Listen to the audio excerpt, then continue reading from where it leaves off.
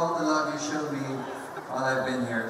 Thank you so much. 对于棒球，他是从什么时候开始感到兴趣？ When I was about 7 years old. 各位有没有对于台湾有印象深刻的台湾小吃，来跟大家分享一下他的喜好？My favorite is this breakfast place that's open 24 hours. 来来，the dumplings. 他很喜欢去来来豆浆。他最喜欢每天去吃早餐的地方，已经去了5次。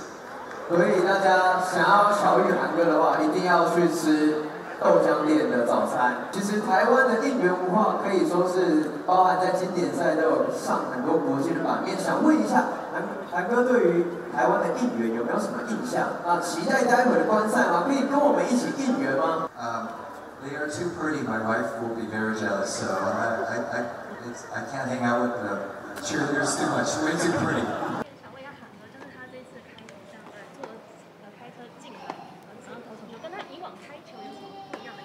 It's way cooler because I get to drive on the field. They would never let that happen on San Diego, so it's way better. Yes, very nervous. I was afraid that the ball was going to go into the stands or hit Brian. You know? To see my friends, a lot of friends here. Yeah. Eat the great food here, right? Yeah. I think another 5 weeks. Yeah.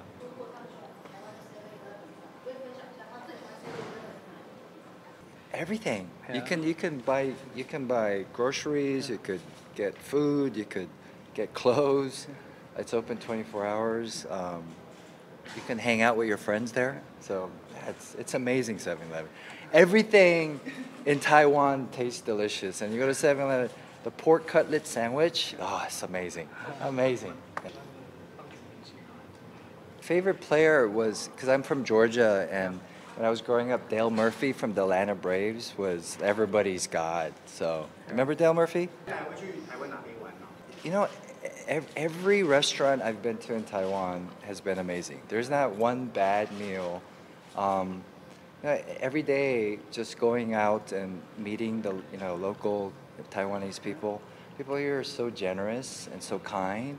It's so safe, so even just like hanging out near the hotel is amazing. Even meeting the fans has been amazing. It's such a great experience because they're so gracious, and I feel honored that I have so much family here. It feels like they're like my cousins and nieces, and so.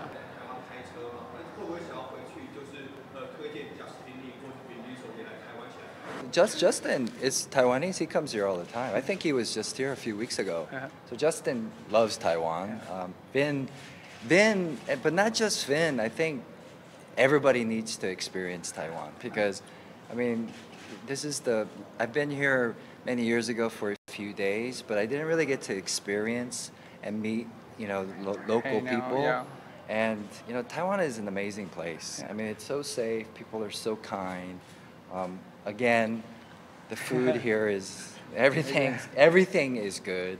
It's just an amazing country that I think people really do need to experience.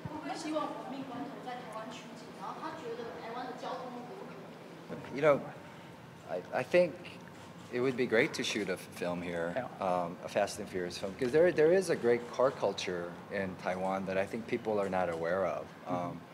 I've been meeting local people that are car builders, that are into the car community, and so I'm excited to even explore more. Right, so even Saturday, I think there's like an event that I'm going to go to and meet the local car community. So I think it's possible, and you got the mountains and the twisty roads. So we go up there and do some drifting, right? So, initial D, right? So. It's a lucky number. Yeah, and I talked to my wife about it because it's our favorite number because it represents infinity.